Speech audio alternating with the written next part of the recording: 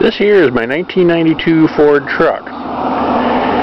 For a 17-year-old truck, it's pretty good shape.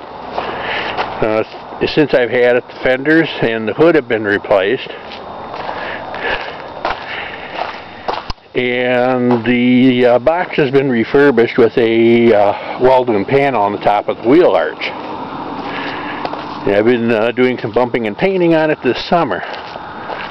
If you look at the rear end, you can see that the tailgate is in good shape. The reason for that is I just replaced it. Put a new one on, just last month.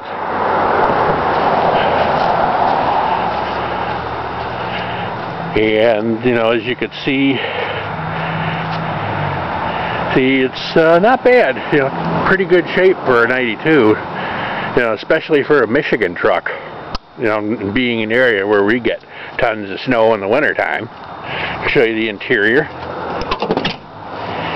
The interior is pretty good shape, as you can see. You look at my seat there, I can tell I did a redneck repair job.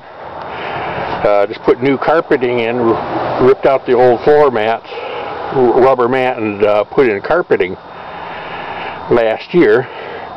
And in case y'all are wondering how many miles this thing has on it, has 204,000 miles. This truck's got 300 straight six and a 5-speed on the floor. You can see that lever sticking up in the center. We're going to show you under the hood here.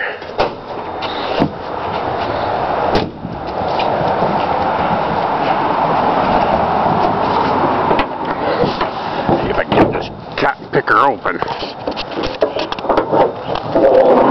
And here's the engine compartment.